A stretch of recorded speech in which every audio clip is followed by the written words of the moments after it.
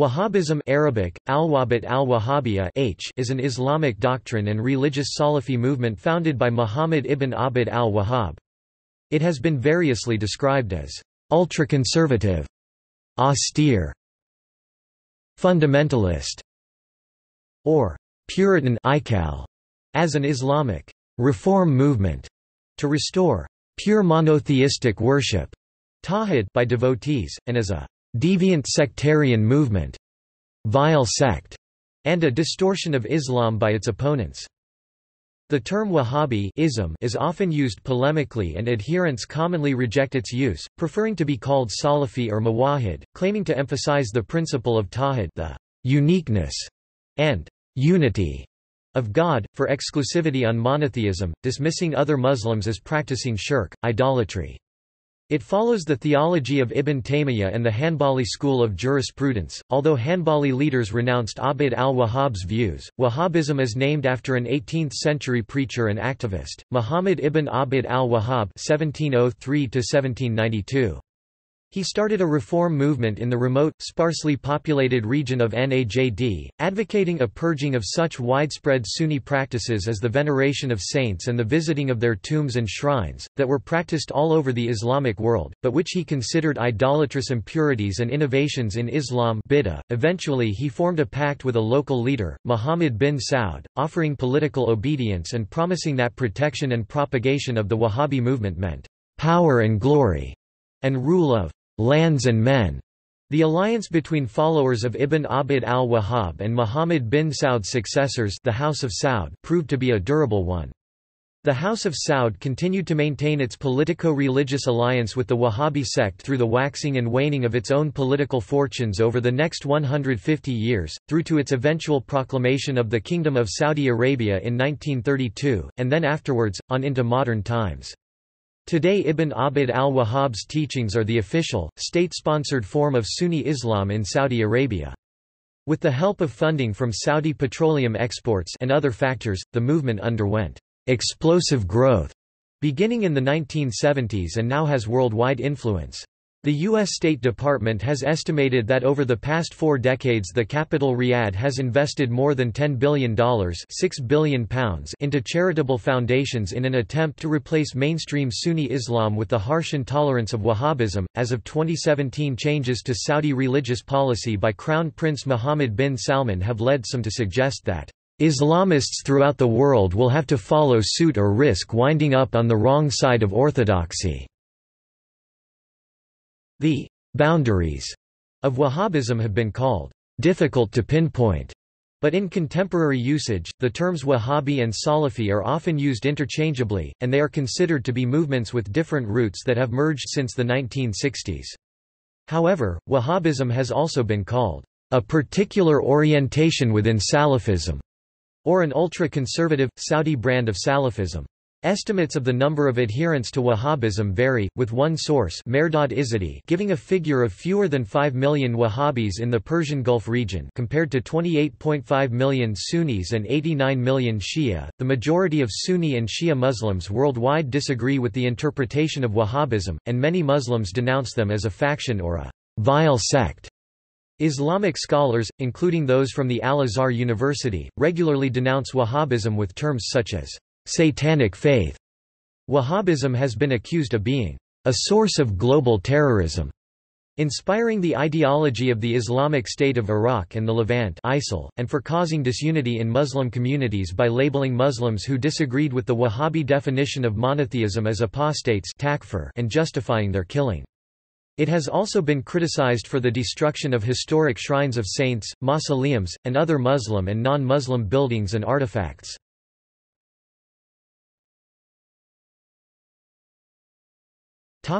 Definitions and etymology.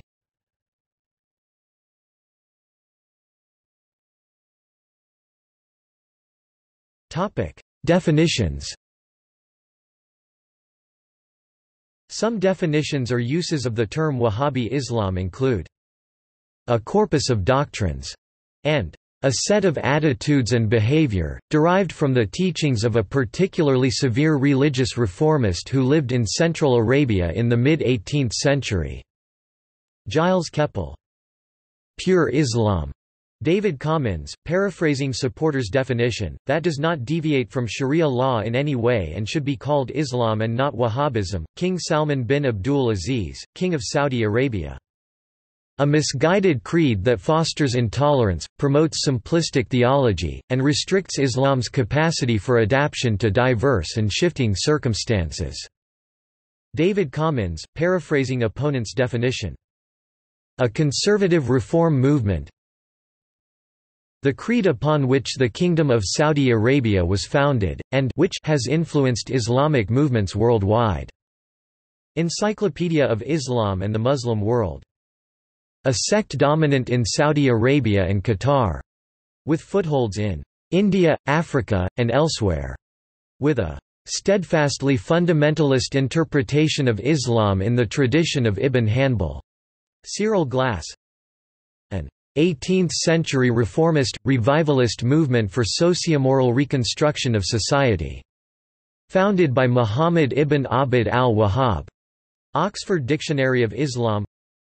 Originally a literal revivification of Islamic principles that ignored the spiritual side of Islam, that rose on the wings of enthusiasm and longing and then sank down into the lowlands of Pharisaic self-righteousness. After gaining power and losing its longing and humility. Muhammad Asad. A political trend within Islam that has been adopted for power-sharing purposes, but cannot be called a sect because it has no special practices, nor special rites, and no special interpretation of religion that differ from the main body of Sunni Islam. Abdallah al-Obaid, the former dean of the Islamic University of Medina and member of the Saudi Consultative Council. The true Salafist movement. Starting out as a theological reform movement, it had the goal of calling dawah people to restore the real meaning of tawhid, oneness of God or monotheism, and to disregard and deconstruct traditional disciplines and practices that evolved in Islamic history such as theology and jurisprudence and the traditions of visiting tombs and shrines of venerated individuals. Ahmad Musali, a term used by opponents of Salafism in hopes of besmirching that movement by suggesting foreign influence and conjuring up images of Saudi Arabia. The term is most frequently used in countries where Salafis are a small minority of the Muslim community but have made recent inroads in converting the local population to Salafism. Quinton Wiktorovich. A blanket term used inaccurately to refer to any Islamic movement that has an apparent tendency toward misogyny, militantism, extremism, or strict and literal interpretation of the Quran and Hadith. Natana J. DeLong Ba. Etymology. According to Saudi writer Abdul-Aziz Qasim and others, it was the Ottomans who first labeled Abdul-Wahhab's school of Islam in Saudi Arabia as Wahhabism. The British also adopted it and expanded its use in the Middle East.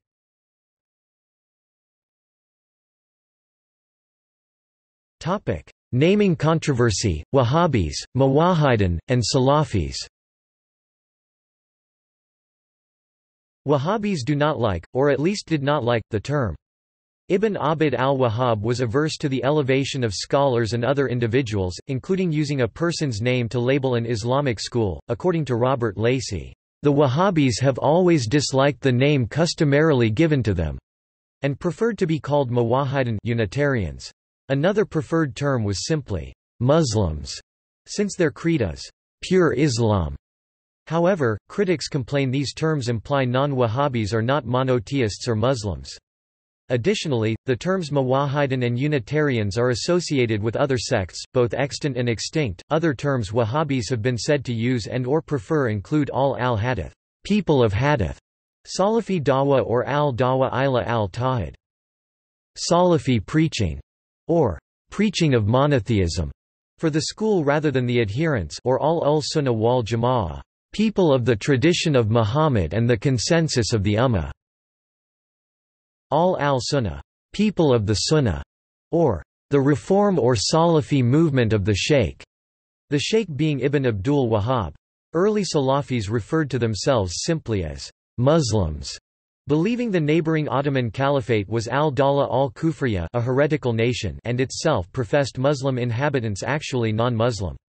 The self-designation as people of the Sunnah was important for Wahhabism's authenticity, because during the Ottoman period only Sunnism was the legitimate doctrine. Many, such as writer Quinton Wiktorovich, urge use of the term Salafi, maintaining that one would be hard-pressed to find individuals who refer to themselves as Wahhabis or organizations that use Wahhabi in their title, or refer to their ideology in this manner, unless they are speaking to a Western audience that is unfamiliar with Islamic terminology, and even then usage is limited and often appears as Salafi, Wahhabi. A New York Times journalist writes that Saudis abhor the term Wahhabism, feeling it sets them apart and contradicts the notion that Islam is a monolithic faith. Saudi King Salman bin Abdul-Aziz Al Saud, for example, has attacked the term as a doctrine that doesn't exist here, Saudi Arabia, and challenged users of the term to locate any deviance of the form of Islam practiced in Saudi Arabia from the teachings of the Quran and prophetic hadiths. Ingrid Mattson argues that Wahhabism is not a sect. It is a social movement that began 200 years ago to rid Islam of rigid cultural practices that had been acquired over the centuries. On the other hand, according to authors at Global Security and Library of Congress, the term is now commonplace and used even by Wahhabi scholars in the Najd, a region often called the heartland of Wahhabism. Journalist Karen House calls Salafi a more politically correct term for Wahhabi. In any case, according to Lacey, none of the other terms have caught on, and so like the Christian Quakers, Wahhabis have remained known by the name first assigned to them by their detractors.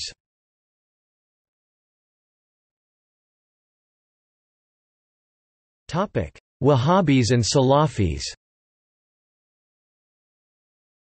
Many scholars and critics distinguish between Wahhabi and Salafi. According to American scholar Christopher M. Blanchard, Wahhabism refers to a conservative Islamic creed centered in and emanating from Saudi Arabia, while Salafiyya is a more general puritanical Islamic movement that has developed independently at various times and in various places in the Islamic world. However, many call Wahhabism a more strict, Saudi form of Salafi. Wahhabism is the Saudi version of Salafism, according to Mark Dury, who states Saudi leaders are active and diligent in using their considerable financial resources in funding and promoting Salafism all around the world. Ahmad Musali tends to agree Wahhabism is a subset of Salafism, saying, "As a rule, all Wahhabis are Salafists, but not all Salafists are Wahhabis." Hamid Algar lists three elements Wahhabism and Salafism had in common. Above all, disdain for all developments subsequent to al-Salaf al-Salah, the first 2 or 3 generations of Islam, the rejection of Sufism, and the abandonment of consistent adherence to one of the 4 or 5 Sunni madhabs, schools of fiqh, and 2 important and interrelated features that distinguished Salafis from the Wahhabis: a reliance on attempts at persuasion rather than coercion in order to rally other Muslims to their cause, and an informed awareness of the political and socio-economic crises confronting the Muslim world. Hamid Algar and another critic, Khalid Abu al-Fadl, argue Saudi oil export funding co-opted the symbolism and language of Salafism during the 1960s and 70s, making them practically indistinguishable by the 1970s, and now the two ideologies have melded. Abu al-Fadl believes Wahhabism rebranded itself as Salafism knowing it could not spread in the modern Muslim world as Wahhabism.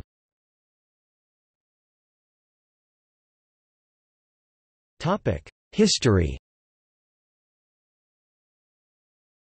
The Wahhabi mission started as a revivalist movement in the remote, arid region of Najd. With the collapse of the Ottoman Empire after World War I, the Al Saud dynasty, and with it Wahhabism, spread to the holy cities of Mecca and Medina. After the discovery of petroleum near the Persian Gulf in 1939, it had access to oil export revenues, revenue that grew to billions of dollars. This money, spent on books, media, schools, universities, mosques, scholarships, fellowships, lucrative jobs for journalists, academics and Islamic scholars, gave Wahhabism a preeminent position of strength in Islam around the world. In the country of Wahhabism's founding, and by far the largest and most powerful country where it is the state religion, Wahhabi ulama gained control over education, law, public morality and religious institutions in the 20th century, while permitting as a trade-off doctrinally objectionable actions such as the import of modern technology and communications, and dealings with non-Muslims, for the sake of the consolidation of the power of its political guardian, the Al Saud dynasty. However, in the last couple of decades of the 20th century several crises worked to erode Wahhabi credibility in Saudi Arabia and the rest of the Muslim world: the November 1979 seizure of the Grand Mosque by militants, the deployment of U.S. troops in Saudi Arabia during the 1991 Gulf War against Iraq, and the 9/11/2001 al-Qaeda attacks on New York and Washington. In each case the Wahhabi establishment was called on to support the dynasty's efforts to suppress religious dissent, and in each case it did, exposing its dependence on the Saudi dynasty and its often unpopular policies. In the West, the end of the Cold War and the anti-communist alliance with conservative, religious Saudi Arabia, and the 9/11 attacks created enormous distrust towards the kingdom and especially its official religion.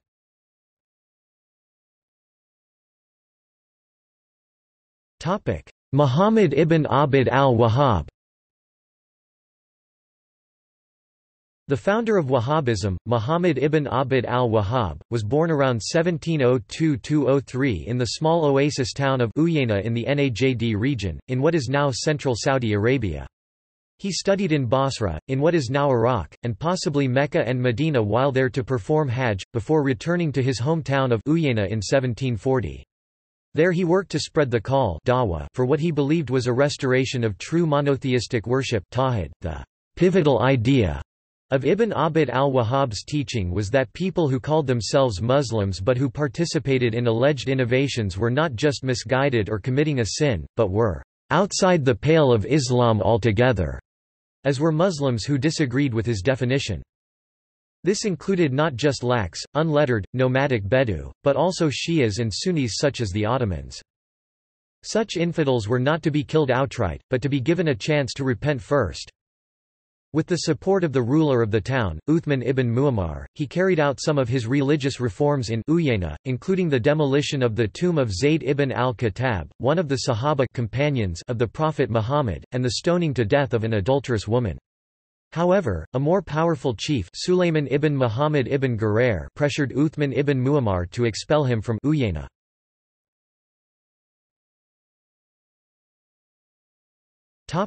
Alliance with the House of Saud. The ruler of a nearby town, Muhammad ibn Saud, invited Ibn Abd al-Wahhab to join him, and in 1744 a pact was made between the two. Ibn Saud would protect and propagate the doctrines of the Wahhabi mission, while Ibn Abdul-Wahhab would support the ruler, supplying him with glory and power. Whoever championed his message, Ibn Abdul-Wahhab promised, will, by means of it, rule the lands and men. Ibn Saud would abandon un-Sharia taxation of local harvests, and in return God might compensate him with booty from conquest and Sharia-compliant taxes that would exceed what he gave up. The alliance between the Wahhabi mission and Al Saud family has endured for more than 2.5 centuries, surviving defeat and collapse. The two families have intermarried multiple times over the years, and in today's Saudi Arabia, the Minister of Religion is always a member of the Al-Sheikh family, i.e., a descendant of Ibn Abdul-Wahhab. According to most sources, Ibn Abd al-Wahhab declared jihad against neighboring tribes, whose practices of asking saints for their intercession, making pilgrimages to tombs and special mosques, he believed to be the work of idolaters, unbelievers. One academic disputes this. According to Natana de Long Ba, Ibn Abd al-Wahhab was restrained in urging fighting with perceived unbelievers, preferring to preach and persuade rather than attack. It was only after the death of Muhammad bin Saud in 1765 that, according to de Long Ba, Muhammad bin Saud's son and successor, Abdul-Aziz bin Muhammad, used a «convert or die» approach to expand his domain, and when Wahhabis adopted the takfir ideas of Ibn Taymiyyah. However, various scholars, including Simon Ross Valentine, have strongly rejected such a view of Wahhab, arguing that the image of Abdul-Wahhab presented by DeLong Ba is to be seen for what it is, namely a rewriting of history that flies in the face of historical fact. Conquest expanded through the Arabian Peninsula until it conquered Mecca and Medina in the early 19th century. It was at this time, according to DeLong Ba, that Wahhabis embraced the ideas of Ibn Taymiyyah, which allow self-professed Muslims who do not follow Islamic law to be declared non-Muslims, to justify their warring and conquering the Muslim sharifs of Hijaz. One of their most noteworthy and controversial attacks was on Karbala in 1802. There, according to a Wahhabi chronicler Uthman b. Abdullah b. Bishr, the Muslims, as the Wahhabis referred to themselves, not feeling the need to distinguish themselves from other Muslims, since they did not believe them to be Muslims, scaled the walls, entered the city, and killed the majority of its people in the markets and in their homes. They destroyed the dome placed over the grave of al-Husayn and took whatever they found inside the dome and its surroundings. The grill surrounding the tomb, which was encrusted with emeralds, rubies, and other jewels. Different types of property, weapons, clothing, carpets, gold, silver, precious copies of the Quran. After this, the Wahhabis also massacred the male population and enslaved the women and children of the predominantly Sunni city of Taif in Hejaz in 1803. Saud bin Abdul-Aziz bin Muhammad bin Saud managed to establish his rule over southeastern Syria between 1803 and 1812. However, Egyptian forces acting under the Ottoman Empire and led by Ibrahim Pasha, were eventually successful in counterattacking in a campaign starting from 1811. In 1818 they defeated al-Saud, levelling the capital Diriyah, executing the al-Saud emir and exiling the emirate's political and religious leadership, and otherwise unsuccessfully attempted to stamp out not just the House of Saud but the Wahhabi mission as well. A second, smaller Saudi state Emirate of Nejd lasted from 1819 to 1891. Its borders being within Najd, Wahhabism was protected from further Ottoman or Egyptian campaigns by the Najdis' isolation, lack of valuable resources, and that era's limited communication and transportation. By the 1880s, at least among townsmen if not Bedouin, Wahhabi strict monotheistic doctrine had become the native religious culture of the Najd.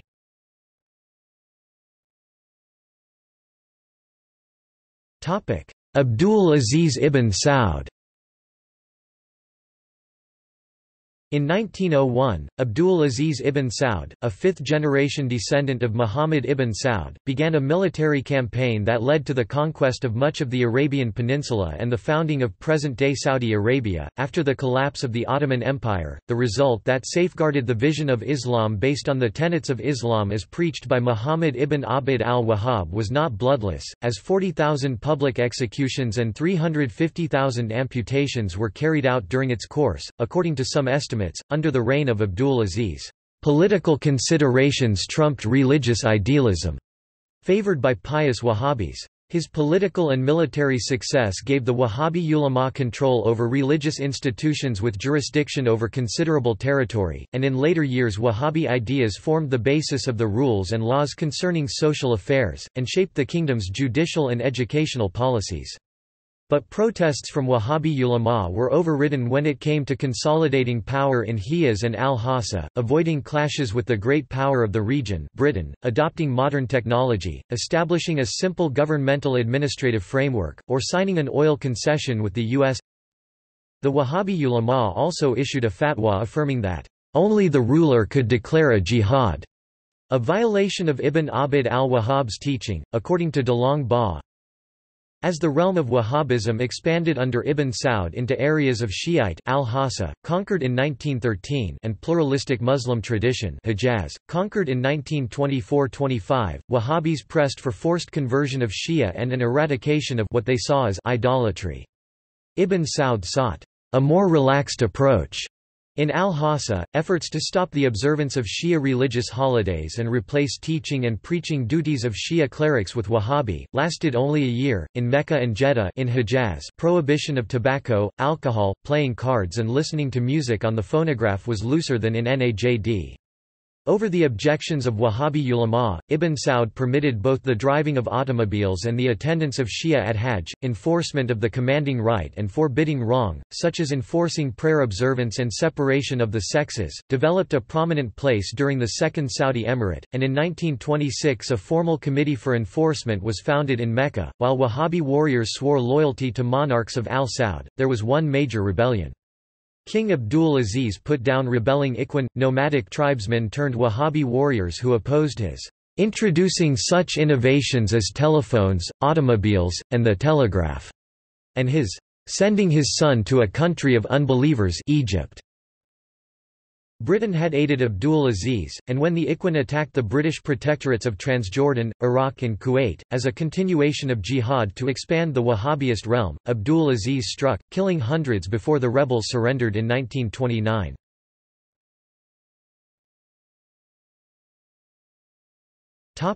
Connection with the outside. Before Abdul-Aziz, during most of the second half of the 19th century, there was a strong aversion in Wahhabi lands to mixing with idolaters, which included most of the Muslim world. Voluntary contact was considered by Wahhabi clerics to be at least a sin, and if one enjoyed the company of idolaters, and approved of their religion, an act of unbelief. Travel outside the Pale of Najd to the Ottoman lands was tightly controlled, if not prohibited altogether. Over the course of its history, however, Wahhabism has become more accommodating towards the outside world. In the late 1800s, Wahhabis found Muslims with at least similar beliefs, first with al-Hadith in India, and later with Islamic revivalists in Arab states, one being Mahmud Sahiri al-Alusi in Baghdad. The revivalists and Wahhabis shared a common interest in Ibn Taymiyyah's thought, the permissibility of ijtihad, and the need to purify worship practices of innovation.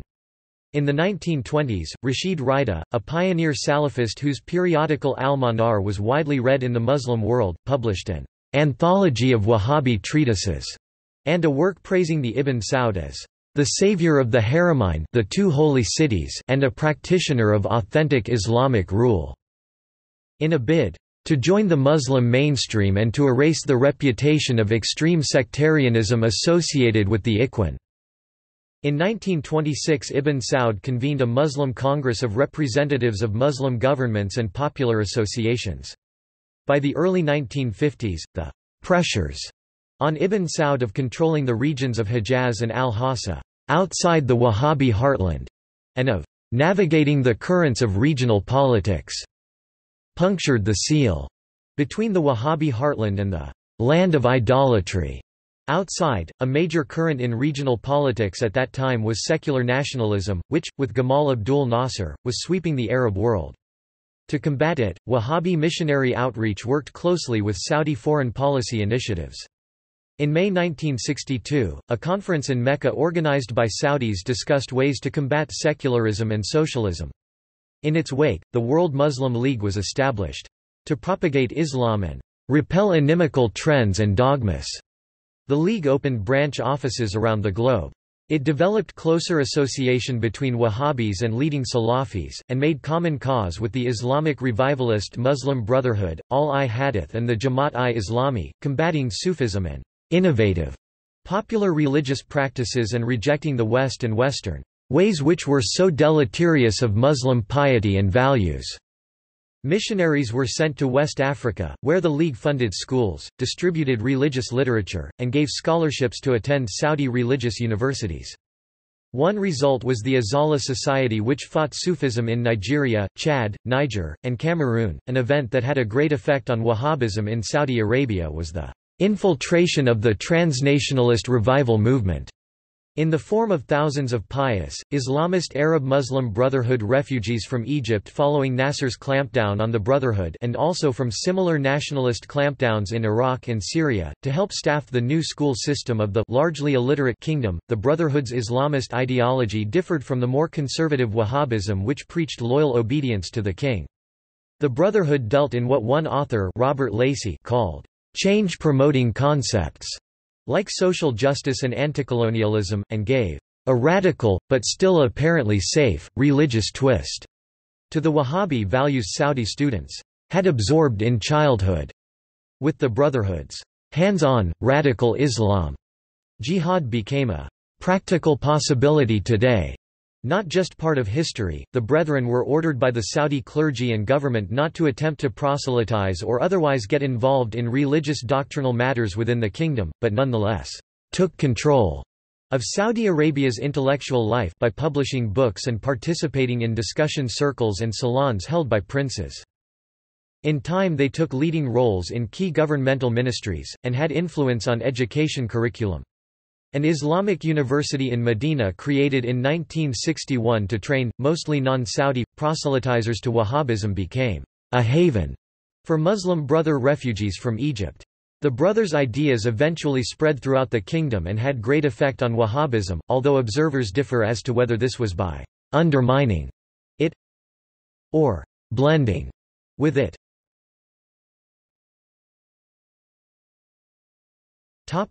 Growth. In the 1950s and 60s within Saudi Arabia, the Wahhabi ulama maintained their hold on religious law courts, and presided over the creation of Islamic universities and a public school system which gave students a heavy dose of religious instruction. Outside of Saudi, the Wahhabi ulama became less combative toward the rest of the Muslim world. In confronting the challenge of the West, Wahhabi doctrine served well for many Muslims as a platform and gained converts beyond the peninsula. A number of reasons have been given for this success: the growth in popularity and strength of both Arab nationalism, although Wahhabis opposed any form of nationalism as an ideology, Saudis were Arabs, and their enemy the Ottoman Caliphate was ethnically Turkish, and Islamic reform, specifically reform by following the example of those first three generations of Muslims known as the Salaf, the destruction of the Ottoman Empire which sponsored their most effective critics, the destruction of another rival, the Khilafah in Hejaz, in 1925. Not least in importance was the money Saudi Arabia earned from exporting oil.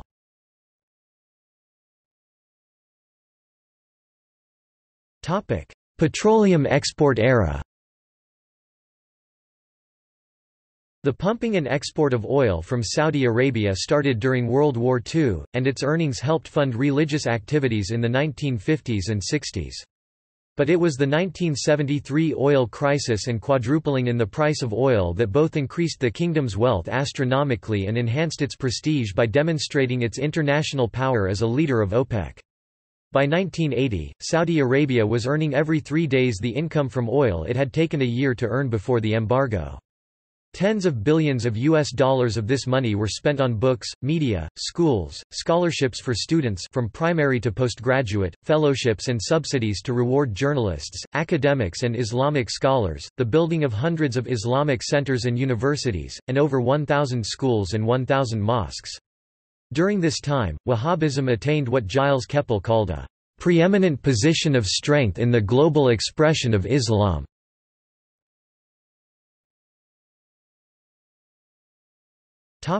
Afghanistan jihad. The apex of cooperation between Wahhabis and Muslim revivalist groups was the Afghan jihad. In December 1979, the Soviet Union invaded Afghanistan.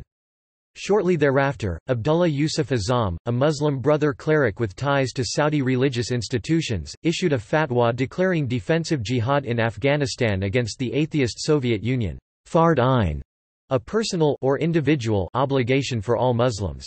The edict was supported by Saudi Arabia's Grand Mufti, highest religious scholar, Abd-al-Aziz Ibn Baz, among others. Between 1982 and 1992, an estimated 35,000 individual Muslim volunteers went to Afghanistan to fight the Soviets and their Afghan regime. Thousands more attended frontier schools teeming with former and future fighters. Somewhere between 12,000 and 25,000 of these volunteers came from Saudi Arabia. Saudi Arabia and the other conservative Gulf monarchies also provided considerable financial support to the jihad, $600 million a year by 1982. By 1989, Soviet troops had withdrawn and within a few years the pro-Soviet regime in Kabul had collapsed. This Saudi, Wahhabi religious triumph further stood out in the Muslim world because many Muslim-majority states and the PLO were allied with the Soviet Union and did not support the Afghan jihad. But many jihad volunteers, most famously Osama bin Laden, returning home to Saudi Arabia and elsewhere, were often radicalized by Islamic militants who were much more extreme than their Saudi sponsors.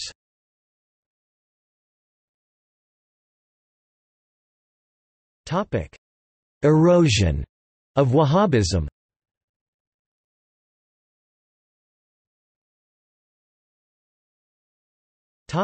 Islamic Revolution in Iran. The February 1979 Islamic Revolution in Iran challenged Saudi Wahhabism in a number of ways on a number of fronts. It was a revolution of Shia, not Sunni. Islam and Wahhabism held that Shia were not truly Muslims. Nonetheless, its massive popularity in Iran and its overthrow of a pro-American secular monarchy generated enormous enthusiasm among pious Sunni, not just Shia Muslims around the world. Its leader, Ruhollah Khomeini, preached that monarchy was against Islam and America was Islam's enemy, and called for the overthrow of al-Saud family. In 1987 public address, Khomeini declared that these vile and ungodly Wahhabis are like daggers which have always pierced the heart of the Muslims from the back, and announced that Mecca was in the hands of a band of heretics. All this spurred Saudi Arabia, a kingdom allied with America, to redouble their efforts to counter Iran and spread Wahhabism around the world, and reversed any moves by Saudi leaders to distance itself from Wahhabism or soften its ideology.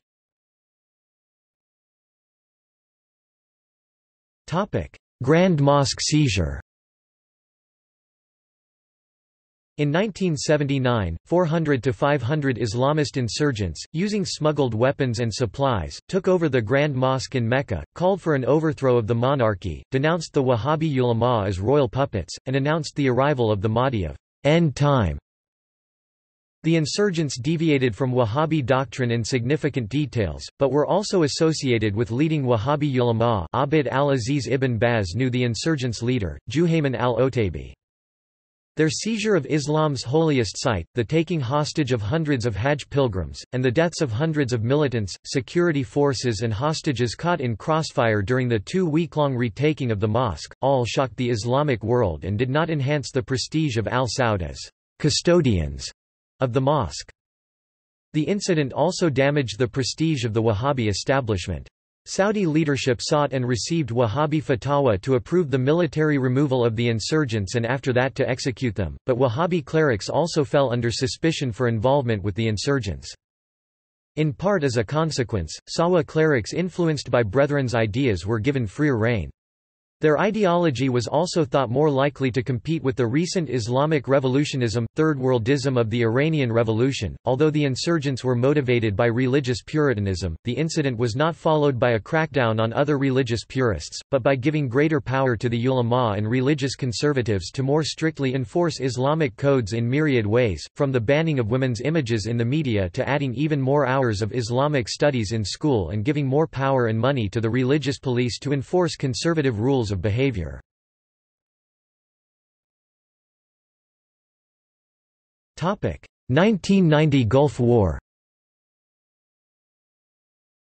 In August 1990 Iraq invaded and annexed Kuwait. Concerned that Saddam Hussein might push south and seize its own oil fields, Saudis requested military support from the U.S. and allowed tens of thousands of U.S. troops to be based in the kingdom to fight Iraq. But what amounted to seeking infidels' assistance against a Muslim power was difficult to justify in terms of Wahhabi doctrine. Again, Saudi authorities sought and received a fatwa from leading Wahhabi ulama supporting their action. The fatwa failed to persuade many conservative Muslims and ulama who strongly opposed U.S. presence, including the Muslim Brotherhood-supported Sawa awakening movement that began pushing for political change in the kingdom. Outside the kingdom, Islamist revival groups that had long received aid from Saudi and had ties with Wahhabis, Arab jihadists, Pakistani and Afghan Islamists supported Iraq, not Saudi. During this time and later, many in the Wahhabi, Salafi movement such as Osama bin Laden not only no longer looked to the Saudi monarch as an emir of Islam, but supported his overthrow, focusing on jihad against the U.S. and what they believe are other enemies of Islam. This movement is sometimes called Neo-Wahhabi or Neo-Salafi.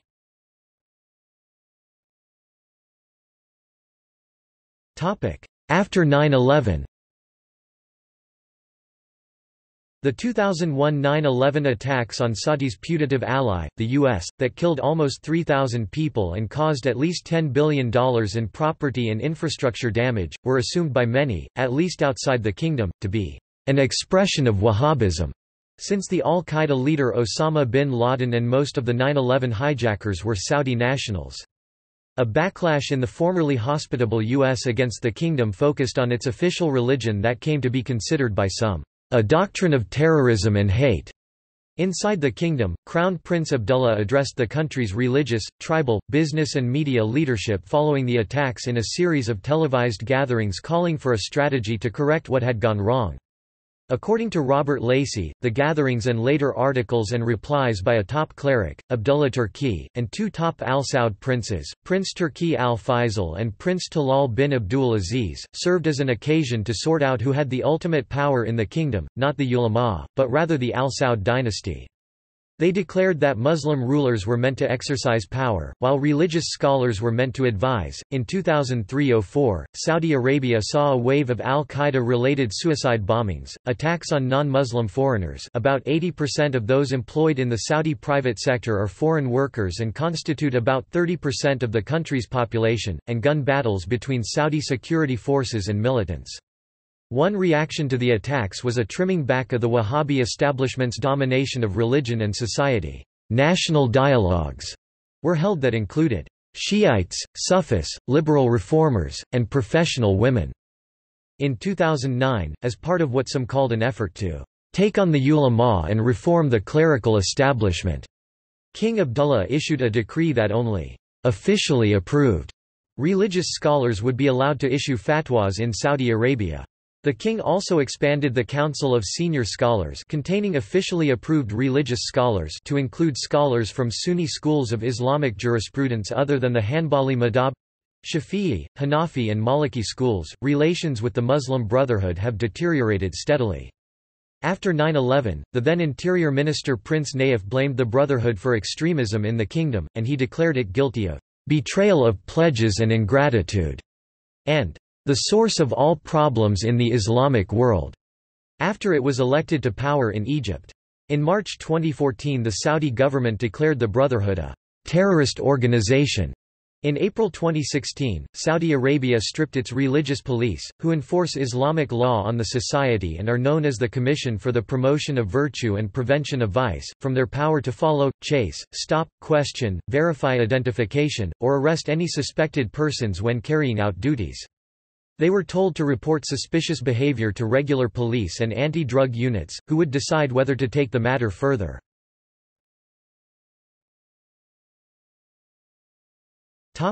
Muhammad bin Salman. Bold reformist actions on religious policy taken by Crown Prince Muhammad bin Salman (MBS) in 2017 have led some to question the future of Wahhabi conservatism. In an October 2017 interview with The Guardian newspaper, MBS stated, "What happened in the last 30 years is not Saudi Arabia.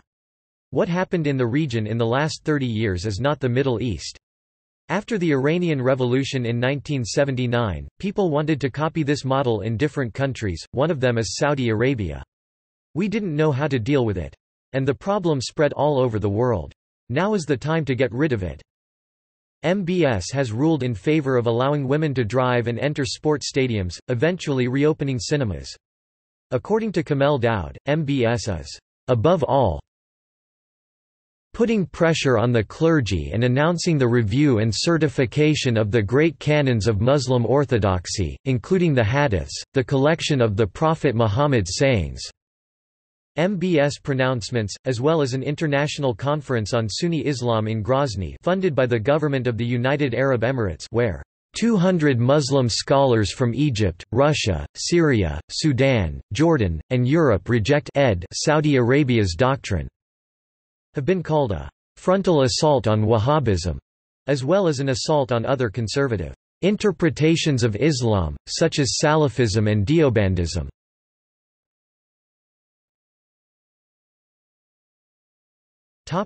Memoirs of Mr. Hempher. A widely circulated but discredited apocryphal description of the founding of Wahhabism. Known as Memoirs of Mr. Hempher, the British Spy to the Middle East, other titles have been used, alleges that a British agent named Hempher was responsible for the creation of Wahhabism. In the memoir, Hempher corrupts Muhammad ibn Abd-al-Wahhab, manipulating him to preach his new interpretation of Islam for the purpose of sowing dissension and disunity among Muslims so that we, the English people, may live in welfare and luxury.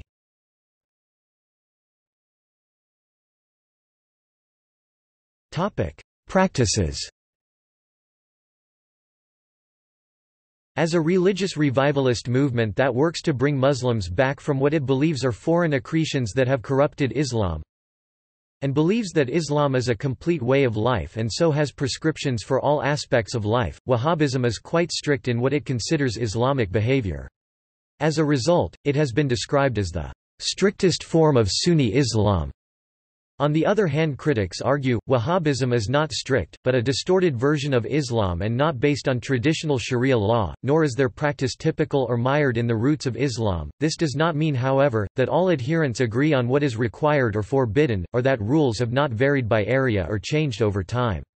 In Saudi Arabia, the strict religious atmosphere of Wahhabi doctrine is visible in the conformity in dress, public deportment, and public prayer, and makes its presence felt by the wide freedom of action of the religious police, clerics in mosques, teachers in schools, and judges who are religious legal scholars in Saudi courts.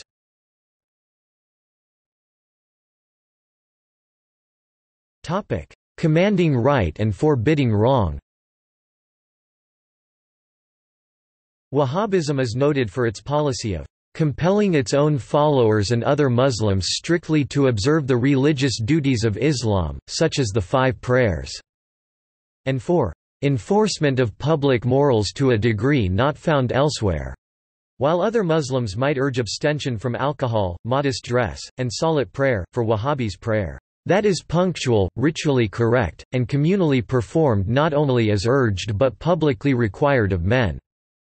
Not only is wine forbidden, but so are all intoxicating drinks and other stimulants, including tobacco. Not only is modest dress prescribed, but the type of clothing that should be worn, especially by women, a black abaya, covering all but the eyes and hands, is specified. Following the preaching and practice of Abdul-Wahhab that coercion should be used to enforce following of Sharia, an official committee has been empowered to command the good and forbid the evil, the so-called religious police. In Saudi Arabia, the one country founded with the help of Wahhabi warriors and whose scholars and pious citizens dominate many aspects of the kingdom's life. Committee field officers enforce strict closing of shops at prayer time, segregation of the sexes, prohibition of the sale and consumption of alcohol, driving of motor vehicles by women, and other social restrictions. A large number of practices have been reported forbidden by Saudi Wahhabi officials, preachers, or religious police. Practices that have been forbidden as bid'ah innovation or shirk and sometimes punished by flogging during Wahhabi history include performing or listening to music, dancing, fortune-telling, amulets, television programs unless religious, smoking, playing backgammon, chess, or cards, drawing human or animal figures, acting in a play or writing fiction both are considered forms of lying, dissecting cadavers even in criminal investigations and for the purposes of medical research, recorded music played over telephones on hold or the sending of flowers to friends or relatives who are in the hospital. Common Muslim practices Wahhabis believe are contrary to Islam include listening to music in praise of Muhammad, praying to God while visiting tombs including the tomb of Muhammad, celebrating Mawlid, birthday of the Prophet, the use of ornamentation on or in mosques. The driving of motor vehicles by women is allowed in every country but Wahhabi-dominated Saudi Arabia and dream interpretation, practiced by the famously strict Taliban, is discouraged by Wahhabis. Wahhabism emphasizes Thaqafa Islamiyya, or Islamic culture, and the importance of avoiding non-Islamic cultural practices and non-Muslim friendship no matter how innocent these may appear, on the grounds that the Sunnah forbids imitating non-Muslims. Foreign practices sometimes punished and sometimes simply condemned by Wahhabi preachers as un-Islamic, include celebrating foreign days such as Valentine's Day, or Mother's Day, shaving, cutting or trimming of beards, giving of flowers, standing up in honor of someone, celebrating birthdays including the prophets, keeping or petting dogs. Wahhabi scholars have warned against taking non-Muslims as friends, smiling at or wishing them well on their holidays. Wahhabis are not in unanimous agreement on what is forbidden as sin. Some Wahhabi preachers or activists go further than the official Saudi Arabian Council of Senior Scholars in forbidding what they believe to be sin. Several Wahhabis have declared football forbidden for a variety of reasons, including it is a non-Muslim, foreign practice, because of the revealing uniforms and because of the foreign non-Muslim language used in matches. The Saudi Grand Mufti, on the other hand, has declared football permissible halal. Senior Wahhabi leaders in Saudi Arabia have determined that Islam forbids the traveling or working outside the home by a woman without their husband's permission which may be revoked at any time, on the grounds that the different physiological structures and biological functions of the two sexes mean that each is assigned a distinctive role to play in the family. As mentioned before, Wahhabism also forbids the driving of motor vehicles by women. Sexual intercourse out of wedlock may be punished with beheading, although sex out of wedlock was permissible with a female slave until the practice of slavery was banned in 1962. Prince Bandar bin Sultan was the product of a brief encounter between his father Prince Sultan bin Abdul-Aziz, the Saudi defense minister for many years, and his slave, a black serving woman. Despite this strictness, senior Wahhabi scholars of Islam in the Saudi kingdom have made exceptions in ruling on what is haram. Foreign non-Muslim troops are forbidden in Arabia, except when the king needed them to confront Saddam Hussein in 1990. Gender mixing of men and women is forbidden, and fraternization with non-Muslims is discouraged, but not at King Abdullah University of Science and Technology (KAUST). Movie theaters and driving by women are forbidden, except at the Aramco compound in eastern Saudi, populated by workers for the company that provides almost all the government's revenue. The exceptions made at KAUST are also in effect at Aramco. More general rules of what is permissible have changed over time. Abdul-Aziz Ibn Saud imposed Wahhabi doctrines and practices in a progressively gentler form, as his early 20th-century conquests expanded his state into urban areas, especially the hijab. After vigorous debate, Wahhabi religious authorities in Saudi Arabia allowed the use of paper money in 1951, the abolition of slavery in 1962, education of females 1964, and use of television 1965. Music, the sound of which once might have led to summary execution, is now commonly heard on Saudi radios. Minarets for mosques and use of funeral markers, which were once forbidden, are now allowed. Prayer attendance, which was once enforced by flogging, is no longer.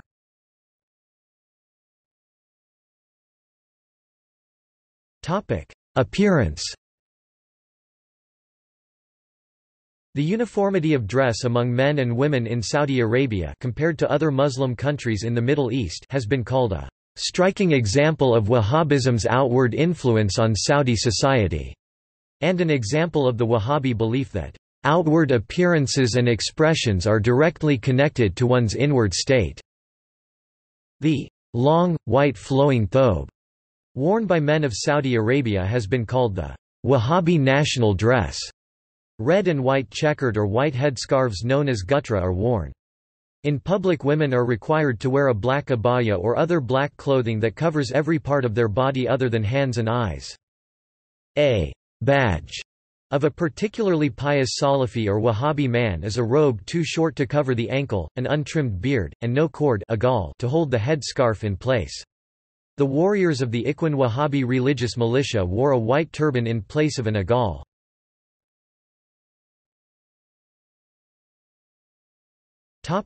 Wahhabiyya mission. Wahhabi mission, or Dawa Wahhabiyya, is the idea of spreading Wahhabism throughout the world. Tens of billions of dollars have been spent by the Saudi government and charities on mosques, schools, education materials, scholarships, throughout the world to promote Islam and the Wahhabi interpretation of it. Tens of thousands of volunteers and several $1 billion also went in support of the jihad against the atheist communist regime governing Afghanistan.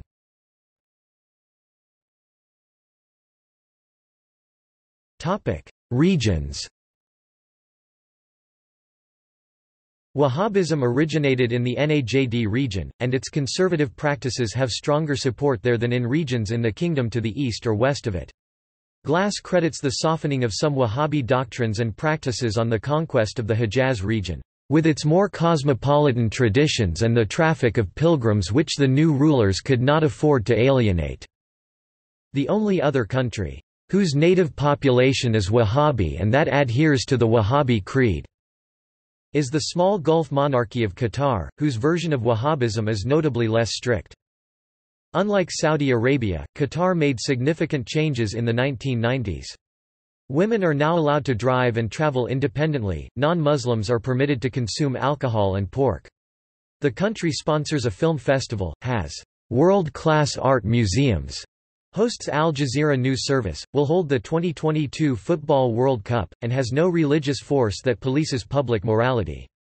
Qataris attribute its different interpretation of Islam to the absence of an indigenous clerical class and autonomous bureaucracy, religious affairs authority, endowments, Grand Mufti, the fact that Qatari rulers do not derive their legitimacy from such a class.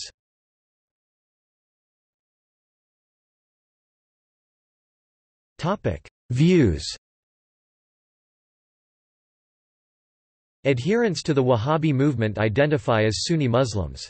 The primary Wahhabi doctrine is affirmation of the uniqueness and unity of God Tawhid, and opposition to shirk, violation of Tawhid, the one unforgivable sin, according to Ibn Abd al-Wahhab. They call for adherence to the beliefs and practices of the Salaf, exemplary early Muslims. They strongly oppose what they consider to be heterodox doctrines, particularly those held by the vast majority of Sunnis and Shiites, and practices such as the veneration of prophets and saints in the Islamic tradition. They emphasize reliance on the literal meaning of the Quran and Hadith, rejecting rationalistic theology kalam. Wahhabism has been associated with the practice of takfir, labeling Muslims who disagree with their doctrines as apostates. Adherents of Wahhabism are favorable to derivation of new legal rulings ijtihad, so long as it is true to the essence of the Quran, Sunnah and understanding of the Salaf.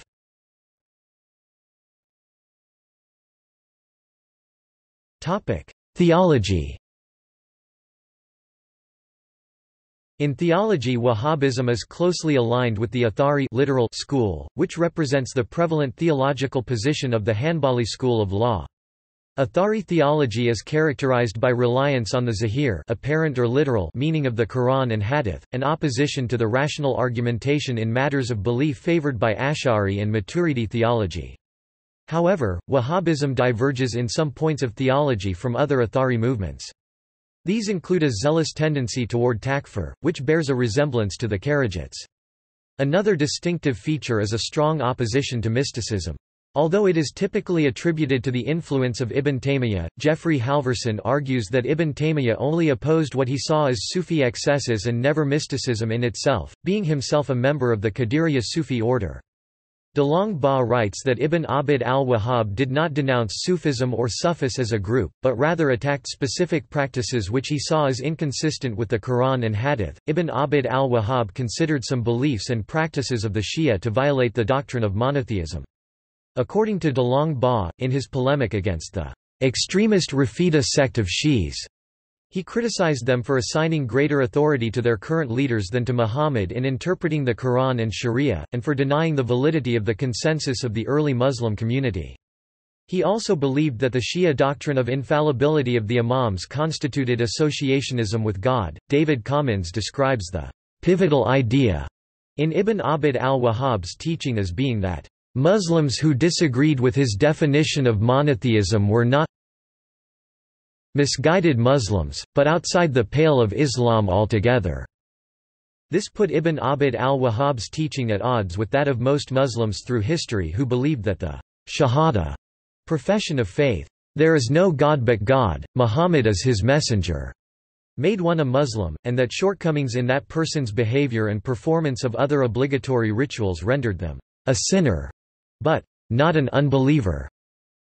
Muhammad ibn Abd al-Wahhab did not accept that view.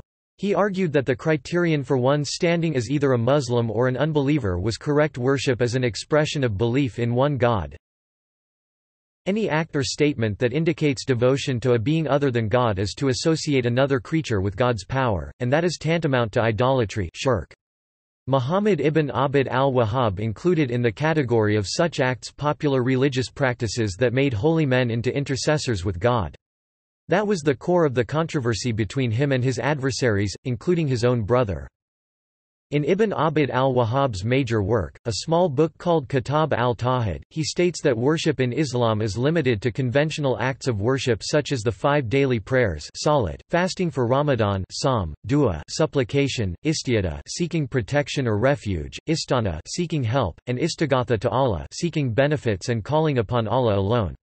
Worship beyond this, making dua or tawassul, are acts of shirk and in violation of the tenets of Tawhid monotheism. Ibn Abd al-Wahhab's justification for considering the majority of Muslims of Arabia to be unbelievers, and for waging war on them, can be summed up as his belief that the original pagans the Prophet Muhammad fought, affirmed that God is the creator, the sustainer and the master of all affairs, they gave alms, they performed pilgrimage and they avoided forbidden things from fear of God. What made them pagans whose blood could be shed and wealth plundered was that they sacrificed animals to other beings, they sought the help of other beings, they swore vows by other beings. Someone who does such things even if their lives are otherwise exemplary is not a Muslim but an unbeliever, as Ibn Abd al-Wahhab believed. Once such people have received the call to true Islam, understood it and then rejected it, their blood and treasure are forfeit. This disagreement between Wahhabis and non-Wahhabi Muslims over the definition of worship and monotheism has remained much the same since 1740, according to David Commins, although, according to Saudi writer and religious television show host Abdul-Aziz Qasim, as of 2014, there are changes happening within the Wahhabi doctrine and among its followers. According to another source, defining aspects of Wahhabism include a very literal interpretation of the Quran and Sunnah and a tendency to reinforce local practices of the Najd. Whether the teachings of Muhammad ibn Abd al-Wahhab included the need for social renewal and plans for socio-religious reform of society in the Arabian Peninsula, rather than simply a return to ritual correctness and moral purity, is disputed.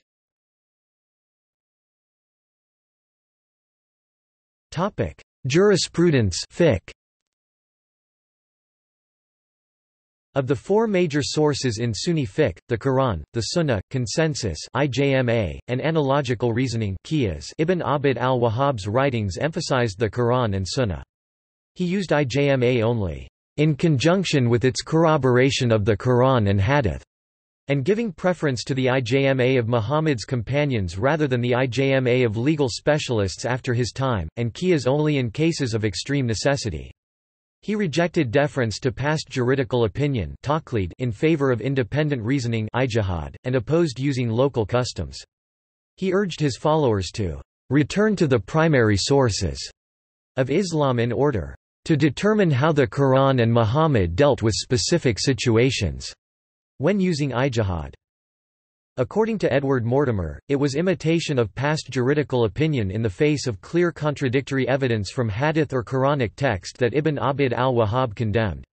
Natana de Long Ba writes that the Wahhabi tendency to consider failure to abide by Islamic law as equivalent to apostasy was based on the ideology of Ibn Taymiyyah rather than Ibn Abd al-Wahhab's preaching and emerged after the latter's death. According to an expert on law in Saudi Arabia, Frank Vogel, Ibn Abd al-Wahhab himself produced no unprecedented opinions. The Wahhabism's bitter differences with other Muslims were not over fiqh rules at all, but over aqeedah, or theological positions. Scholar David Cummings also states that early disputes with other Muslims did not center on fiqh, and that the belief that the distinctive character of Wahhabism stems from Hanbali legal thought is a myth. Some scholars are ambivalent as to whether Wahhabis belong to the Hanbali legal school. The Encyclopedia of Islam and the Muslim World maintains Wahhabis rejected all jurisprudence that in their opinion did not adhere strictly to the letter of the Quran and the Hadith. Cyril Glass's New Encyclopedia of Islam states that, strictly speaking, Wahhabis do not see themselves as belonging to any school, and that in doing so they correspond to the ideal aimed at by Ibn Hanbal, and thus they can be said to be of his school. According to De Long Ba, Ibn Abd al-Wahhab never directly claimed to be a Hanbali jurist, warned his followers about the dangers of adhering unquestionably to fiqh, and did not consider the opinion of any law school to be binding. He did, however, follow the Hanbali methodology of judging everything not explicitly forbidden to be permissible, avoiding the use of analogical reasoning, and taking public interest and justice into consideration.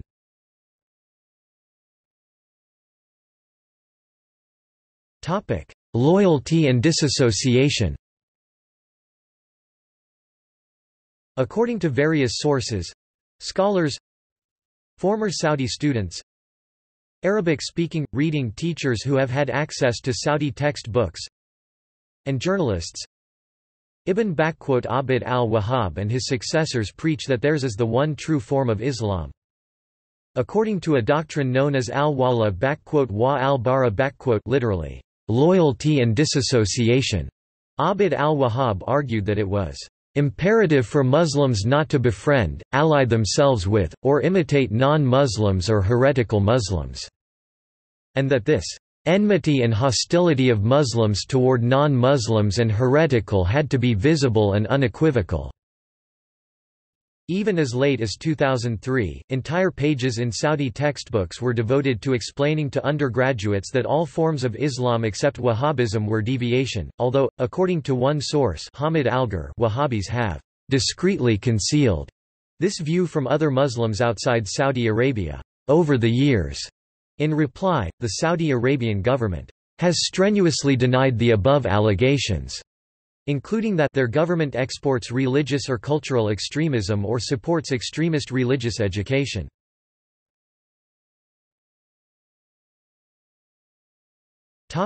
Politics. According to Ibn Abd-al-Wahhab, there are three objectives for Islamic government and society: to believe in Allah, enjoin good behavior, and forbid wrongdoing. This doctrine has been sustained in missionary literature, sermons, fatwa rulings, and explications of religious doctrine by Wahhabis since the death of Ibn Abd-al-Wahhab. Ibn Abd al-Wahhab saw a role for the imam, responsible for religious matters, and the emir, in charge of political and military issues. In Saudi history, the imam has not been a religious preacher or scholar, but Muhammad ibn Saud and subsequent Saudi rulers. He also taught that the Muslim ruler is owed unquestioned allegiance as a religious obligation from his people so long as he leads the community according to the laws of God.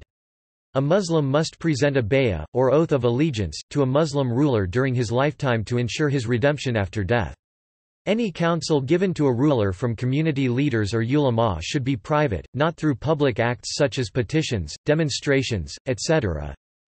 This strict obedience can become problematic if a dynastic dispute arises and someone rebelling against the ruler succeeds and becomes the ruler, as happened in the late 19th century at the end of the Second Al-Saud state.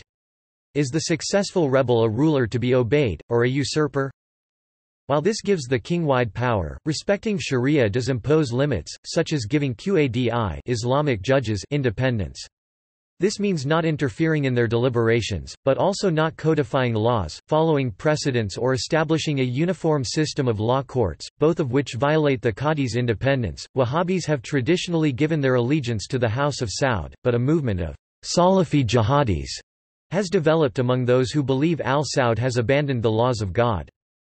According to Zubair Kamar, while the standard view is that Wahhabis are apolitical and do not oppose the state, there is another strain of Wahhabism that found prominence among a group of Wahhabis after the fall of the Second Saudi state in the 1800s, and post-9/11 is associated with Jordanian, Palestinian scholar Abu Muhammad al-Makdisi and Wahhabi scholars of the Shuaibi school. Wahhabis share the belief of Islamists such as the Muslim Brotherhood in Islamic dominion over politics and government and the importance of dawah, proselytizing or preaching of Islam, not just towards non-Muslims but towards erring Muslims.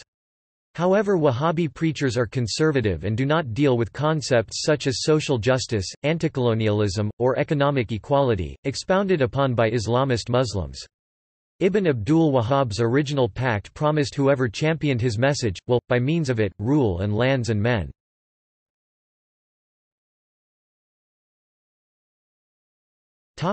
Population.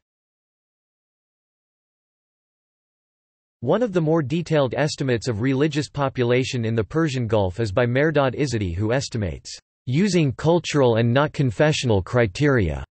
Approximately 4.56 million Wahhabis in the Persian Gulf region, about 4 million from Saudi Arabia, mostly the Najd, and the rest coming overwhelmingly from the Emirates and Qatar.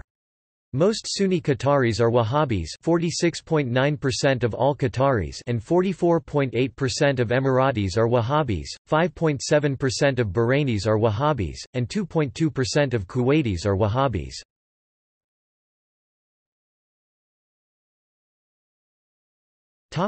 Notable leaders. There has traditionally been a recognized head of the Wahhabi religious estate, often a member of al-Ash Sheikh, a descendant of Muhammad ibn Abd-al-Wahhab, or related to another religious head. For example, Abd al-Latif was the son of Abd al-Rahman ibn Hassan. Muhammad ibn Abd al-Wahhab (1703–1792) was the founder of the Wahhabi movement. Abd Allah ibn Muhammad ibn Abd al-Wahhab (1752–1826) was the head of Wahhabism after his father retired from public life in 1773. After the fall of the First Saudi Emirate, Abd Allah went into exile in Cairo where he died. Sulayman ibn Abd Allah (1780–1818) was a grandson of Muhammad ibn Abd al-Wahhab and author of an influential treatise that restricted travel to and residing in land of idolaters, i.e., land outside of the Wahhabi area. Abd al-Rahman ibn Hassan (1780–1869) was head of the religious estate in the Second Saudi Emirate. Abd al-Latif ibn Abd al-Rahman (1810–1876), head of religious estate in 1860 and early 1870s. Abd Allah ibn Abd al-Latif al-Ash Sheikh (1848–1921) was the head of religious estate during period of Rashidi rule and the early years of King Abd-al-Aziz ibn Saud. Muhammad ibn Ibrahim al-Ash Sheikh (1893–1969) was the head of Wahhabism in mid-20th century.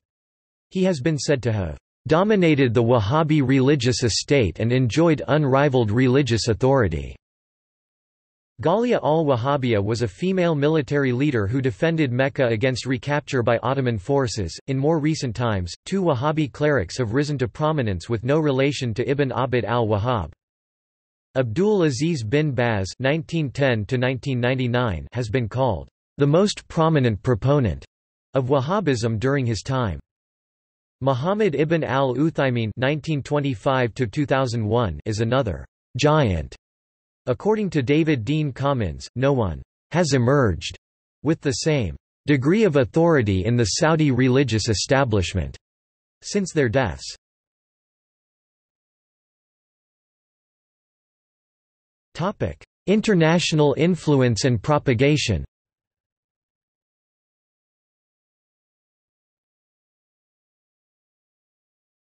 Topic: Explanation for influence. Khalid Abu al-Fadl attributed the appeal of Wahhabism to some Muslims as stemming from Arab nationalism, which followed the Wahhabi attack on the Ottoman Empire, Reformism, which followed a return to Salaf as Salaf as Salah, destruction of the Hejaz Khilafah in 1925, control of Mecca and Medina, which gave Wahhabis great influence on Muslim culture and thinking, oil, which after 1975 allowed Wahhabis to promote their interpretations of Islam using billions from oil export revenue. Scholar Giles Keppel agrees that the tripling in the price of oil in the mid-1970s and the progressive takeover of Saudi Aramco in the 1974–1980 period, provided the source of much influence of Wahhabism in the Islamic world. The financial clout of Saudi Arabia had been amply demonstrated during the oil embargo against the United States, following the Arab-Israeli War of 1973. This show of international power, along with the nation's astronomical increase in wealth, allowed Saudi Arabia's puritanical, conservative Wahhabite faction to attain a preeminent position of strength in the global expression of Islam. Saudi Arabia's impact on Muslims throughout the world was less visible than that of Khomeini's Iran, but the effect was deeper and more enduring. It reorganized the religious landscape by promoting those associations and ulamas who followed its lead, and then, by injecting substantial amounts of money into Islamic interests of all sorts, it won over many more converts. Above all, the Saudis raised a new standard, the virtuous Islamic civilization, as foil for the corrupting influence of the West.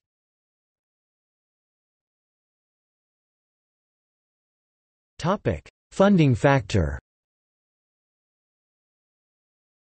Estimates of Saudi spending on religious causes abroad include upward of $100 billion, between $2 and $3 billion per year since 1975, compared to the annual Soviet propaganda budget of $1 billion per year, and at least $87 billion. From 1987 to 2007, its largesse funded an estimated 90% of the expenses of the entire faith throughout the Muslim world, according to journalist Dawood al-Shirian.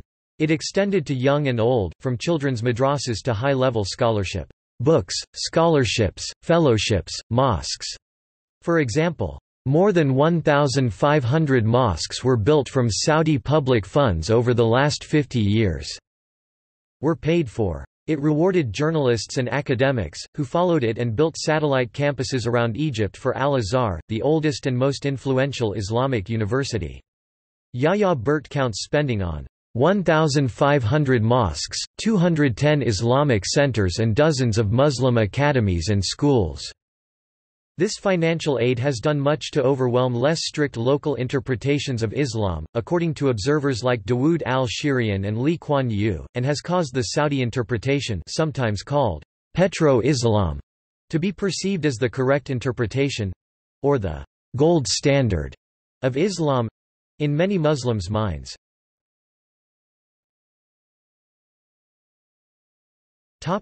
Militant and political Islam. According to counter-terrorism scholar Thomas F. Lynch III, Sunni extremists perpetrated about 700 terror attacks killing roughly 7,000 people from 1981 to 2006. What connection, if any, there is between Wahhabism and the jihadi Salafis such as al-Qaeda who carried out these attacks, is disputed. Natana de Long-Ba, senior research assistant at the Prince Al-Walid Center for Muslim-Christian Understanding at Georgetown University, argues, the militant Islam of Osama bin Laden did not have its origins in the teachings of Ibn Abd al-Wahhab and was not representative of Wahhabi Islam as it is practiced in contemporary Saudi Arabia, yet for the media it came to define Wahhabi Islam during the later years of bin Laden's lifetime. However, unrepresentative bin Laden's global jihad was of Islam in general and Wahhabi Islam in particular. Its prominence in headline news took Wahhabi Islam across the spectrum from revival and reform to global jihad. Noah Feldman distinguishes between what he calls the deeply conservative Wahhabis and what he calls the followers of political Islam in the 1980s and 1990s, such as Egyptian Islamic Jihad and later al-Qaeda leader Ayman al-Zawahiri. While Saudi Wahhabis were the largest funders of local Muslim Brotherhood chapters and other hardline Islamists. During this time, they opposed jihadi resistance to Muslim governments and assassination of Muslim leaders because of their belief that the decision to wage jihad lay with the ruler, not the individual believer. Karen Armstrong states that Osama bin Laden, like most extremists, followed the ideology of Sayyid Qutb, not Wahhabism. More recently, the self-declared Islamic State in Iraq and Syria headed by Abu Bakr al-Baghdadi has been described as both more violent than al-Qaeda and more closely aligned with Wahhabism. For their guiding principles, the leaders of the Islamic State, also known as ISIS or ISIL, are open and clear about their almost exclusive commitment to the Wahhabi movement of Sunni Islam. The group circulates images of Wahhabi religious textbooks from Saudi Arabia in the schools it controls. Videos from the group's territory have shown Wahhabi texts plastered on the sides of an official missionary van. According to scholar Bernard Heikel, for al-Qaeda, violence is a means to an ends, for ISIS, it is an end in itself. Wahhabism is the Islamic State's closest religious cognate. The Sunni militant groups worldwide that are associated with the Wahhabi ideology include al-Shabaab, Ansar Dine, al-Qaeda, Boko Haram, and ISIS.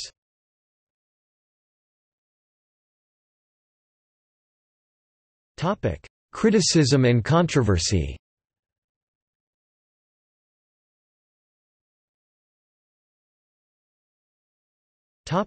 Criticism by other Muslims.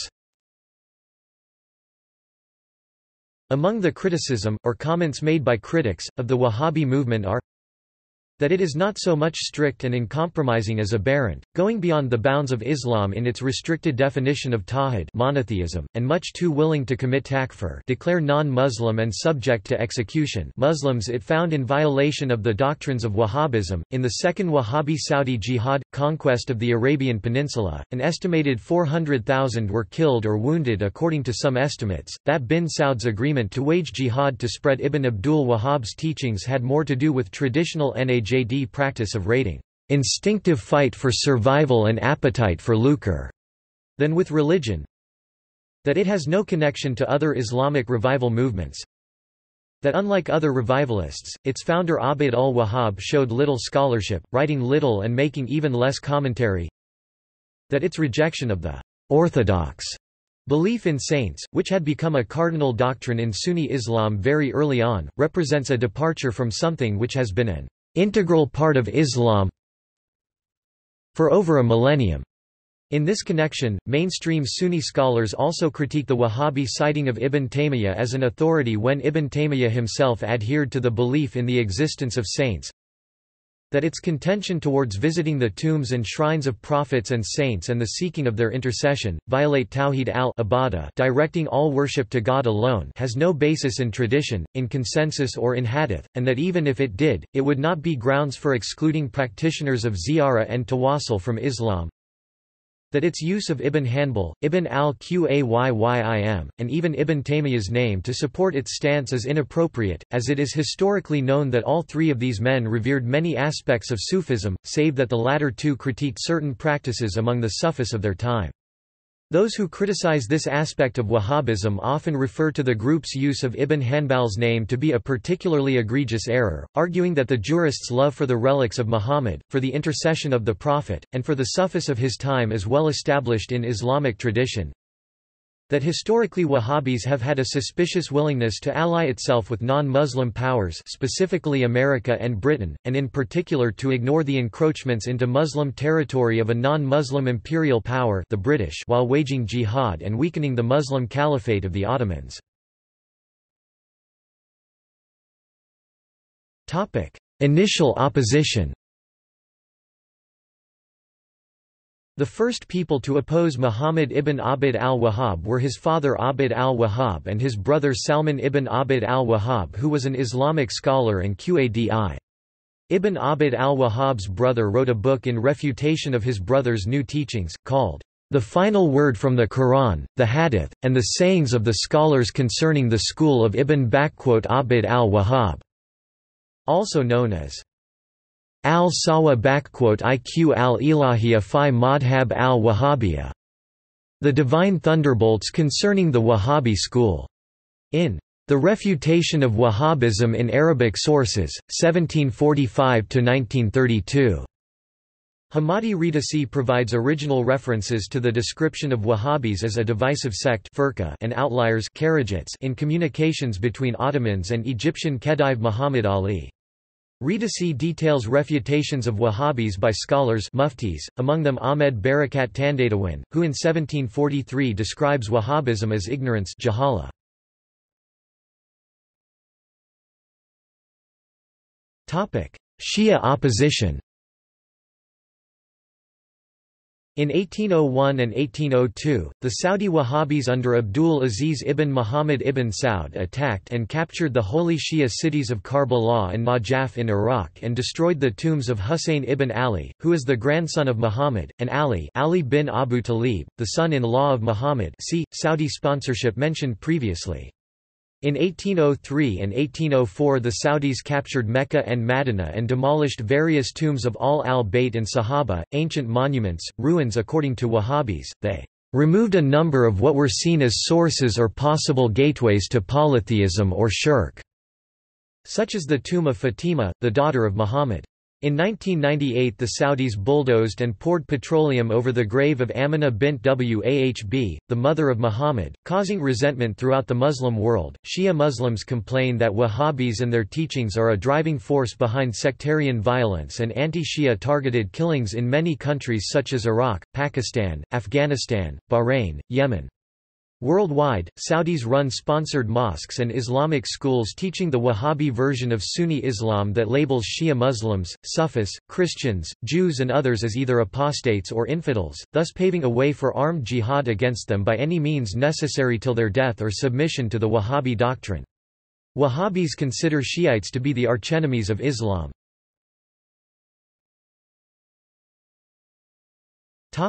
Sunni opposition.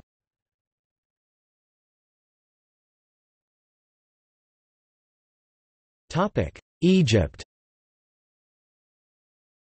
Wahhabism has been vehemently criticized by many mainstream Sunni Muslims and continues to be condemned by many prominent traditional Sunni scholars for being a heretical and violent innovation within Sunni Islam. Among traditional Sunni organizations worldwide that oppose the Wahhabi ideology is the Al-Azhar in Cairo, the faculty of which regularly denounces Wahhabism with terms such as satanic faith. Regarding Wahhabism, the renowned Azharite Sunni scholar and intellectual Muhammad Abu Zahra said, "The Wahhabis exaggerated and bowdlerized Ibn Taymiyyah's positions. The Wahhabis did not restrain themselves to proselytism only, but resorted to warmongering against whoever disagreed with them on the grounds that they were fighting innovation, and innovations are an evil that must be fought. Whenever they were able to seize a town or city they would come to the tombs and turn them into ruins and destruction. And they would destroy whatever mosques were with the tombs also. Their brutality did not stop there but they also came to whatever graves were visible and destroyed them also. And when the ruler of the Hijaz regions caved into them they destroyed all the graves of the companions and razed them to the ground. In fact, it has been noticed that the ulama of the Wahhabis consider their own opinions correct and not possibly wrong, while they consider the opinions of others wrong and not possibly correct. More than that, they consider what others than themselves do in the way of erecting tombs and circumambulating them, as near to idolatry. In this respect they are near the Khawarij who used to declare those who dissented with them apostate and fight them as we already mentioned."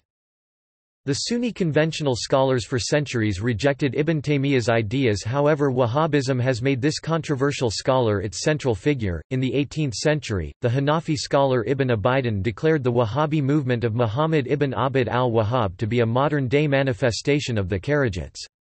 Another important early rebuttal of Wahhabism came from the Sunni jurist Ibn Jurjis, who argued that supplicating the saints is permitted to whoever declares that there is no God but God and prays toward Mecca.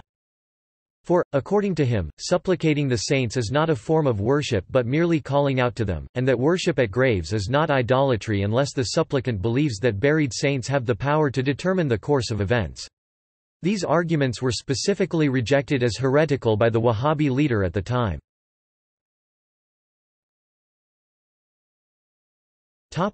Morocco.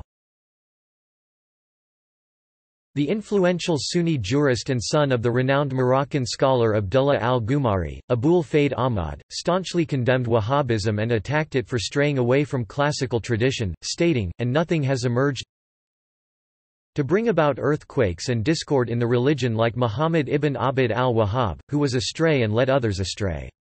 Hence he was the devil's horn foretold by the messenger, upon him be blessings and peace, and he abstained from offering prayer for Najd because of him, and because of the dissensions which would flow from his demonic preaching."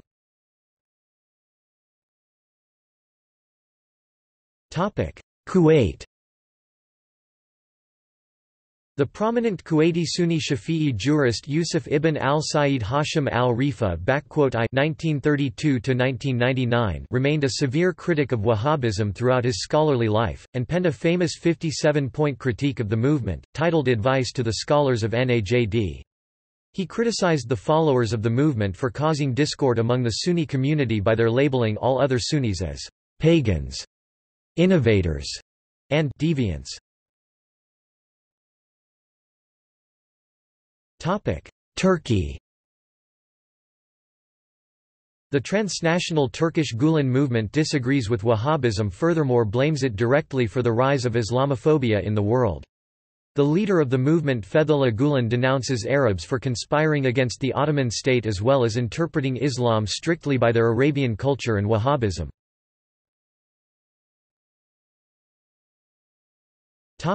Indonesia.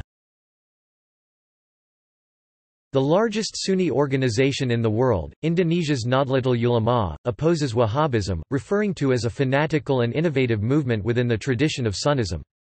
Subsequently, Nahdlatul Ulama promotes Islam Nusantara, as an alternative movement against the growing austerity, intolerance, radicalization and violence brought by Wahhabi movement within modern Indonesian society.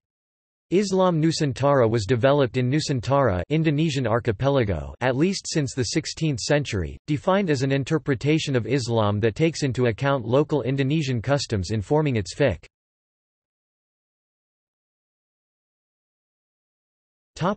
Malaysia.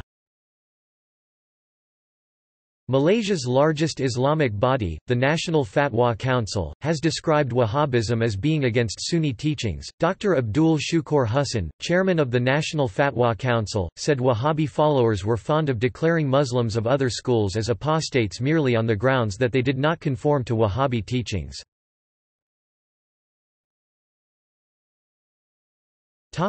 India.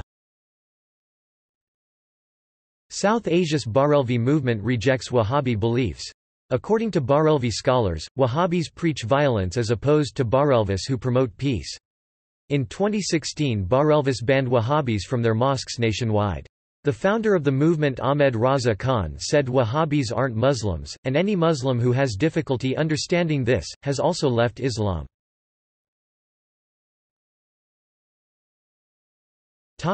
Somalia. The Somalia-based paramilitary group Ahlus Sunnah wal Jama'ah actively battles Wahhabi militants to prevent imposition of Wahhabi ideology.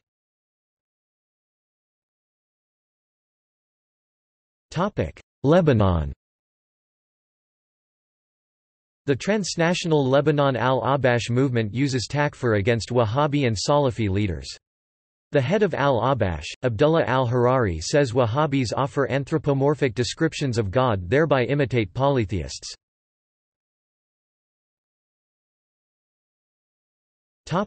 United States.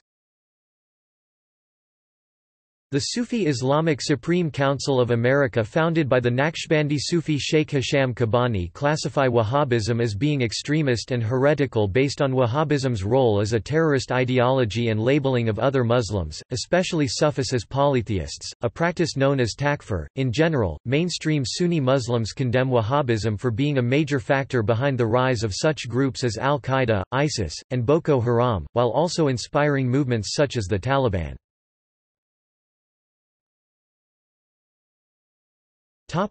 2016 joint fatwa in Chechnya.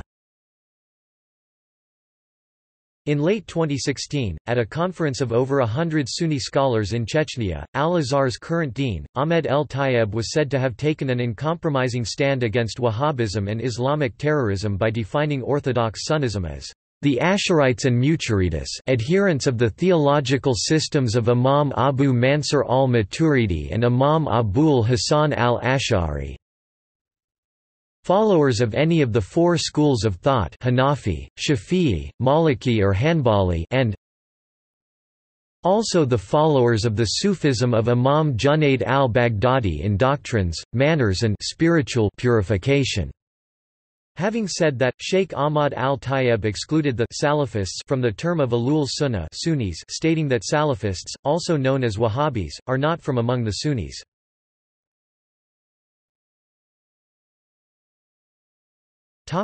Non-religious motivations. According to at least one critic, the 1744–1745 alliance between Ibn Abdul-Wahhab and the tribal chief Muhammad bin Saud to wage jihad on neighboring allegedly false Muslims, was a «consecration» by Ibn Abdul-Wahhab of bin Saud tribes' long-standing raids on neighboring oases by «renaming those raids jihad», part of the Najdis. Wahhabiyyan state of perpetual war pitted Bedouin tribes against one another for control of the scarce resources that could stave off starvation, and a case of substituting fath, the opening or conquest of a vast territory through religious zeal, for the instinctive fight for survival and appetite for lucre. Wahhabism in the United States. A study conducted by the NGO Freedom House found Wahhabi publications in mosques in the United States. These publications included statements that Muslims should not only always oppose infidels in every way, but hate them for their religion, for Allah's sake, that democracy is responsible for all the horrible wars, and the number of wars it started in the 20th century alone is more than 130 wars, and that Shia and certain Sunni Muslims were infidels. A review of the study by the Muslim Brotherhood affiliated Institute for Social Policy and Understanding (ISPU) complained that the study cited documents from only a few mosques, arguing that most mosques in the U.S. are not under Wahhabi influence. ISPU comments on the study were not entirely negative. American Muslim leaders must thoroughly scrutinize this study. Despite its limitations, the study highlights an ugly undercurrent in modern Islamic discourse that American Muslims must openly confront.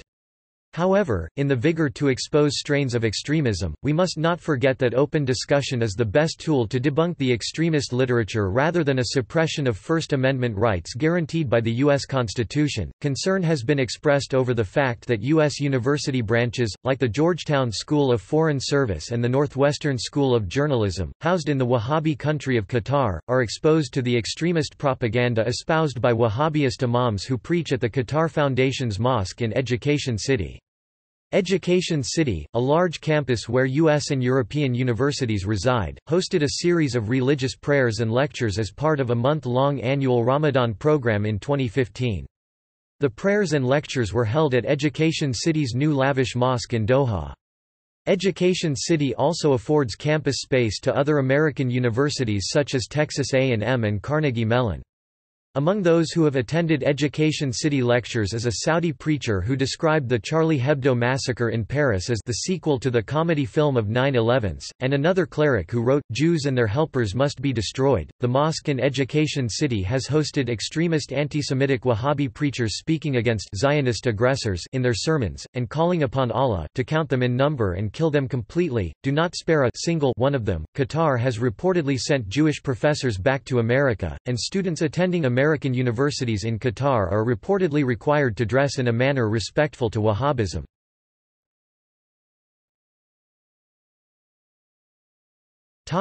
European expansion.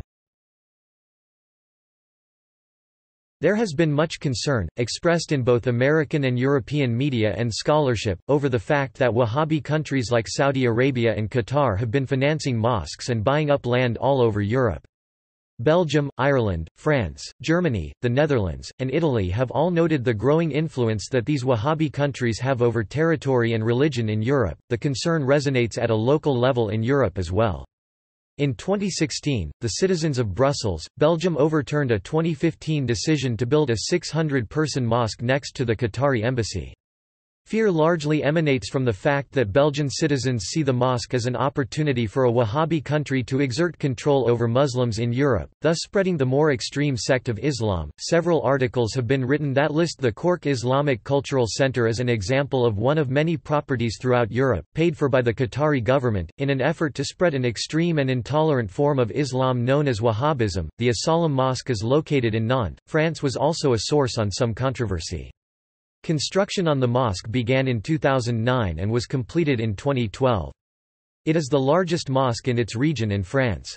The mosque is frequently listed among examples of Qatar's efforts to export Wahhabism, their extreme and often intolerant version of Islam, throughout Europe. Some of the initiatives of the Cultural Islamic Center Sesto San Giovanni in Italy, funded by Qatar Charity, have also raised concerns due to its ties to Wahhabism. The Consortium Against Terrorist Finance (CATF) said that the mosque has a history of affiliation and cooperation with extremists and terrorists. CATF notes that Qatar Charity was named as a major financial conduit for al-Qaeda in judicial proceedings following the attacks on the U.S. embassies in Kenya and Tanzania, supported al-Qaeda operatives in northern Mali, and was heavily involved in Syria. Munich Forum for Islam (MFI), also known as the Center for Islam in Europe Munich (ZIM), was another controversial initiative largely financed by the Wahhabi Gulf country of Qatar. In 2013, German activists filed a lawsuit in opposition to the construction of the mosque. These activists expressed fear that the Qatari government aimed to build mosques all over Europe to spread Wahhabism. But the government quashed the lawsuit. In addition to this 2014 ruling, another court ordered an anti-mosque protester to pay a fine for defaming Islam when the protester claimed that Wahhabi Islam is incompatible with democracy. The Islamic Cultural Center in Luxembourg was also funded by Qatar in what some note as an attempt by Qatar to spread Wahhabism in Europe.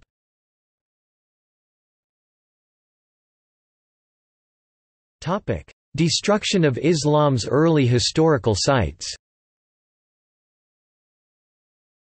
The Wahhabi teachings disapprove of veneration of the historical sites associated with early Islam, on the grounds that only God should be worshipped, and that veneration of sites associated with mortals leads to idolatry. However, critics point out that no Muslims venerate buildings or tombs as it is a shirk. Muslims visiting the resting places of al-Bayt or Sahaba still pray to Allah alone while remembering the Prophet's companions and family members. Many buildings associated with early Islam, including mazar, mausoleums and other artifacts have been destroyed in Saudi Arabia by Wahhabis from the early 19th century through the present day. This practice has proved controversial and has received considerable criticism from Sufi and Shia Muslims and in the non-Muslim world.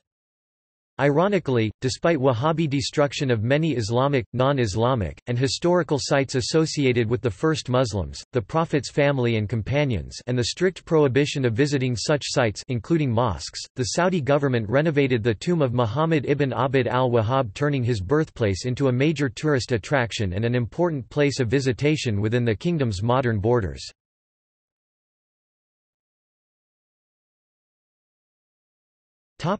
See also: Decline and modernization of the Ottoman Empire, International propagation of Salafism and Wahhabism, Islamic fundamentalism, Islamic schools and branches, Muslim World League, Ottoman-Saudi War, Petro-Islam, Sufi-Salafi relations, Takfirism. Wahhabi Islam, from revival and reform to global jihad. Memoirs of Mr. Hempher, the British spy to the Middle East.